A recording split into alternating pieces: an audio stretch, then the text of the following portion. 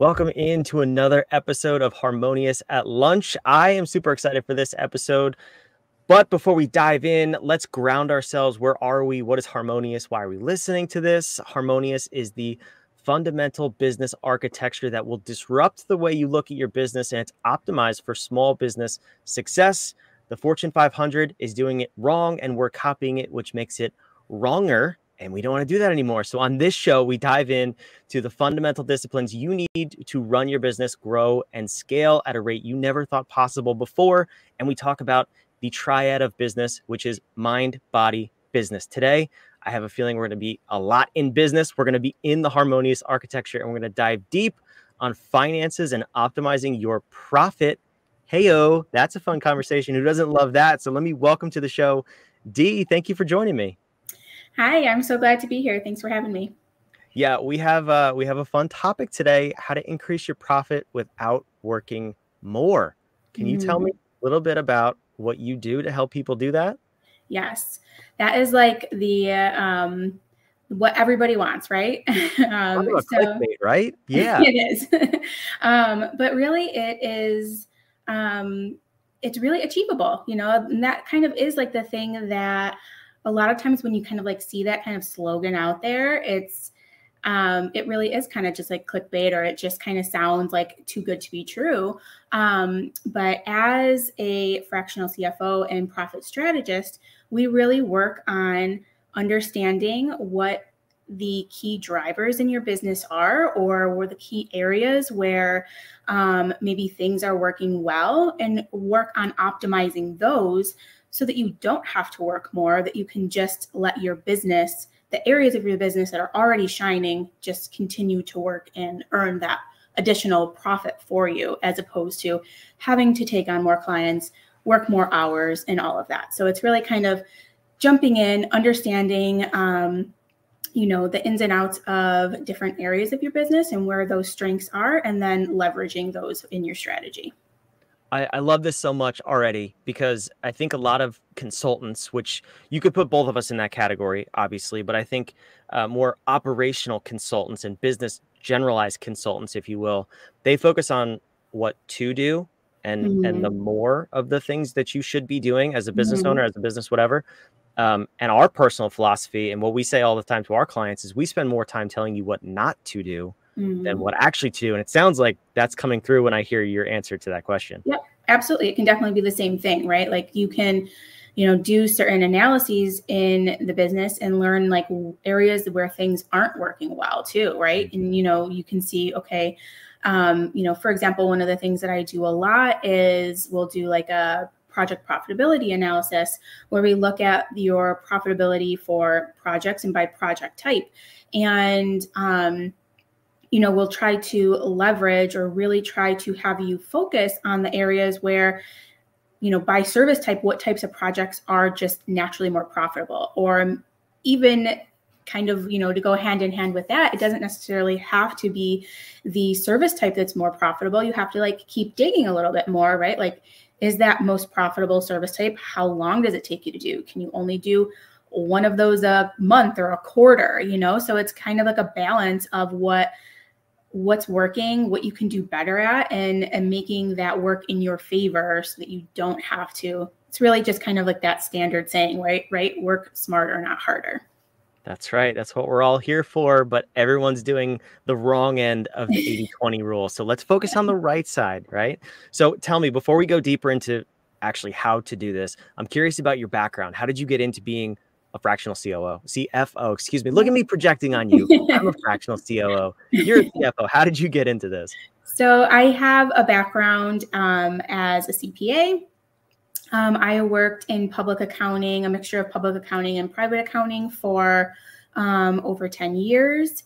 And for the last 4 years, I've had my own business and I've kind of had a little bit of like, a journey to get to this spot exactly.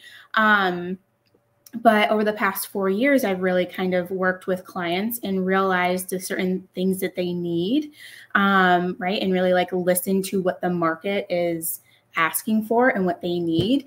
And so that's kind of how I've kind of gotten into this path.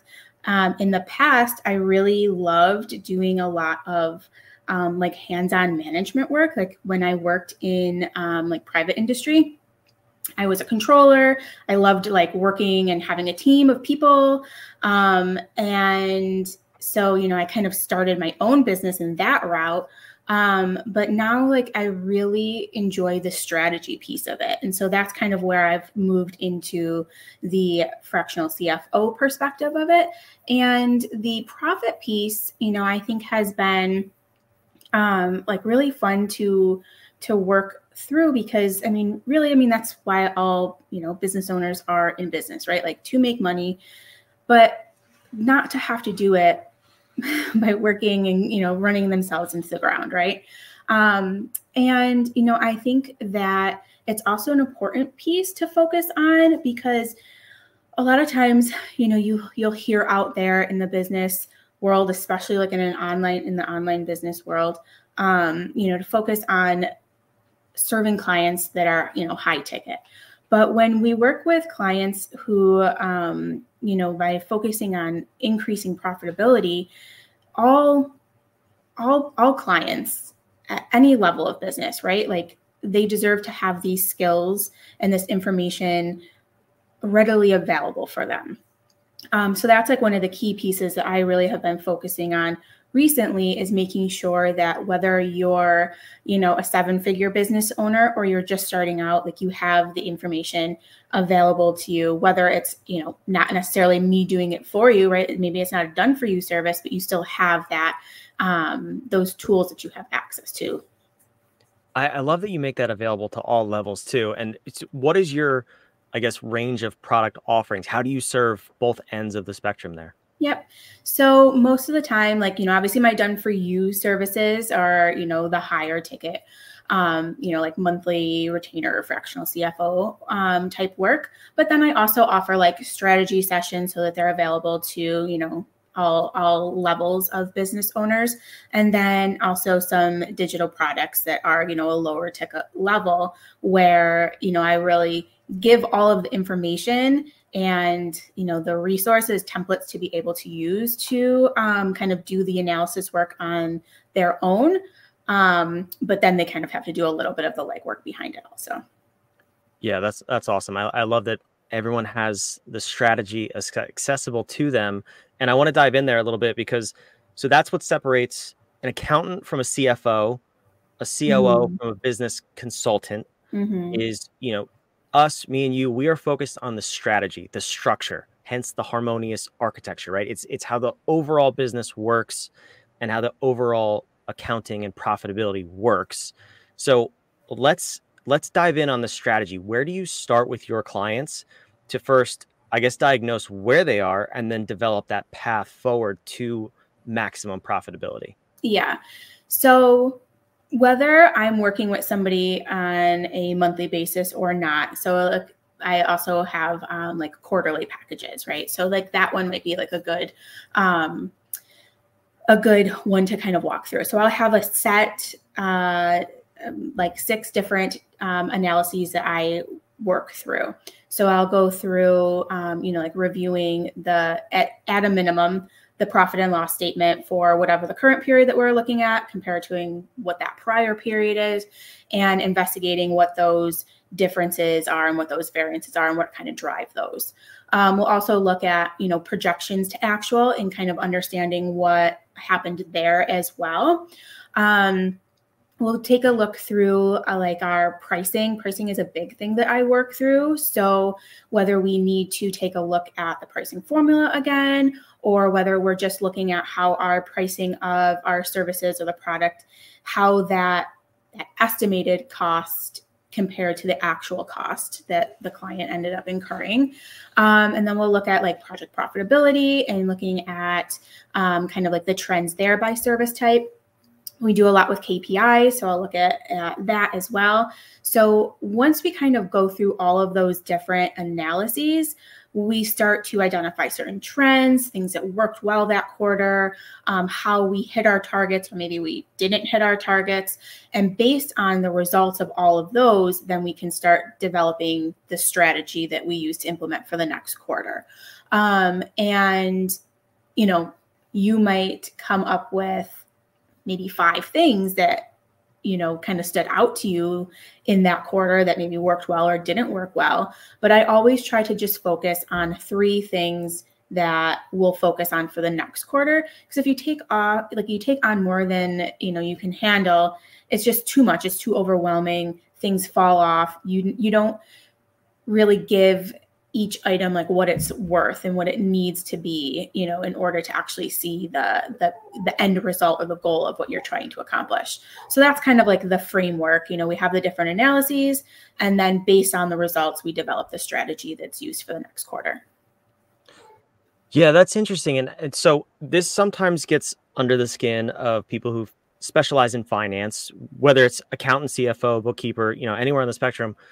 Finance is actually not a standalone discipline within our Harmonious architecture, but you just hit on the reason why. And I want to kind of dive into that for just a second. So you talked about strategy, you talked about metrics, you talked about tying that into the operations, the pricing, all this stuff. So that for us is why it's not a standalone discipline, because it really touches a lot of the other ones. So A in Harmonious is analyze. That's typically your metrics. So obviously you're looking there. Finance by definition is numbers, it's metrics. It's also in RAD, risk and defense. I mean, if you don't have a sound financial strategy, and that's obviously what you do as a CFO, you're opening yourself up to risk of really going out of business. I mean, ultimately, if you don't have money, you don't have a business. Yeah.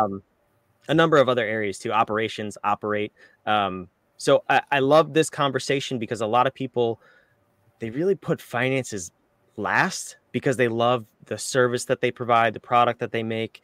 And it's kind of backwards because, like I said, if you don't have money, like if you're not making money, you're not in business. Yeah. So then talk to me a little bit about, if let's say you're talking to me, what does my business look like if I need to hire a CFO or I need to work with you? What does my business typically look like, or your client's business typically look like when they approach you?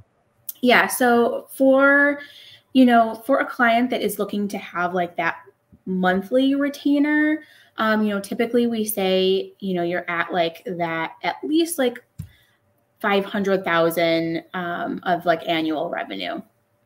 And it's really when you're kind of getting to the point where of course, maybe finances just aren't your strong suit, right? So like that's a struggle for you, but you're spending more time, just like seeking out information of where to focus, and you're not sure like how the whole picture, right, fits together. And the real thing with why you hire somebody on like a fractional, perspective is you don't have the budget, right, to have a team member on all the time. So having somebody in that, like just that fractional capacity where you have somebody that you can email and reach out to, as much as needed, or you just, need a 30-minute or, an hour call with every week. You need somebody else to take a look at your numbers and see what's going on and making sure that you are on track, how you're, meeting your projections, things like that. So that's really kind of the ongoing support level, like for what a business looks like. But, like I said before, I really aim to serve clients of all business levels, right? So I've had clients in the past where I just do, project-based work, and they were just starting, but they wanted to really know that their pricing was nailed down. They felt that that was going to really set them up for success in their business, not only really understanding like that their pricing was nailed down, but feeling confident in knowing like where they had wiggle room when talking with clients, right? Because a lot of times, or this client in particular, they didn't really have like set packages, right? Like there was some changes and things that you could include or not include, based on what job it was. So she really wanted to feel confident when talking to prospective clients that her pricing was going to serve her, but also she wasn't going to quote too high or quote too low and, kind of like box herself out of, potential clients. So, again, like it can just be on a specific need basis, right? Like maybe you just need a specific analysis performed, or a quarterly basis where we just look at the quarterly, strategy and develop that strategic plan for the next quarter. Or you could need that ongoing monthly support where you really need to have somebody that you're constantly reaching out to and, depending on and asking for advice and making sure like you're on the right path to hit where you're aiming to go. Yeah, that's so important. And we do the same thing with our clients, not in terms of finance, but in terms of planning the direction of your business. We do it quarterly, and you do need to review your business, your finances that often. But most people just review their finances at the end of the year and on April 15th. Yeah. And you're just set up for failure if that's all you're going to do. Yeah. When you look at things at the end of the year, I'm sure, of course, let's at least make sure we're doing that. But okay, good foundation. Yes. Yeah. You can only respond to things reactively at that point. Whereas if you are looking at things quarterly, you can see the trends, you can see how you performed on a short period of time, and you can start to implement changes quicker, and you're more proactive in your response to what is going on in your current business environment. And that will help you to see, right, like the increases in profitability, or just, in general, like whatever it is that your current goal, is to attain, you're going to start to see that, as opposed to if you're just looking at something annually. Yeah. So if you get nothing else from this conversation, just understand the COO, the CFO, the C-suite in general is looking forward. And yeah, we're reacting to things that have happened, but we're also focused a lot on planning and strategy and directing the business. So if you get nothing else, do that. Do that in some capacity. And I would encourage you, in terms of finances, unless you're an accountant or a CPA or you have this down solid, please reach out to Dee. Please reach out to an expert to help you with this. Now, Dee, you have a download on your website. I'm going to put your website on the screen here. If you're listening and not watching, this will be in the show notes as well. But can you tell the audience a little bit about what you have here? Yep. So if you go to my website, deetomashoff.com, you can download my freebie. It's all about how to leverage data in your business to drive your strategy. So in that freebie, I jump into kind of the key areas where you can quickly and easily start leveraging the data in your business. So a lot of times it just feels overwhelming, but when it's broken down in this freebie into just, I think we have 3 ways in there that you can start, right? Because it's all just about starting. And kind of when you jump in and you just take a small step, it leads to bigger things. So you can download that there. And you can also follow me on Instagram. My handle is Dee Tomashoff again. And, kind of check out the tips and tricks and all the things that I share there as well. That's awesome. I was going to ask you that next. Where can we follow you? You've answered that question. So again, for those of you listening, watching, I'll put all of that in the show notes down below on whatever platform. This has been a great conversation, and I'm so glad you didn't come in with, specific tactics to increase your profit, because strategy-wise, business growth and profit-wise, it varies, and you know that, but every business is unique. So thank you for that. And that's how I know that you are a respectable professional, because I always like to make fun of the people that are like, the 3 ways to increase your profit. Yeah. For who, right? Yeah. Yeah. So thank you for that. Thank you for coming on. This has been awesome. And listen, for you watching, listening, I appreciate you. We do this for you. I hope this helped. If you need more insight into your finances, into your financial strategy moving forward, website's on the screen. It's in the show notes. Go download the freebie. And also, if you want to figure out how your business touches finances, all the different disciplines that touch finance and how your business is performing, we have our assessment that I talk about all the time on this show at whatif.com. It's our BAD assessment. It'll give you a live score in all 10 disciplines. And I can tell you exactly how your finances are showing up. And then I can send you on over to Dee and say, here is how this business is performing. Please fix it. And she will. So go ahead, download both things. Go take our assessment, download Dee's freebie, and be sure to like, subscribe, comment, do all those beautiful things on whatever platform you're on. And we'll see you on the next episode of Harmonious at Lunch. Thank you for watching and listening.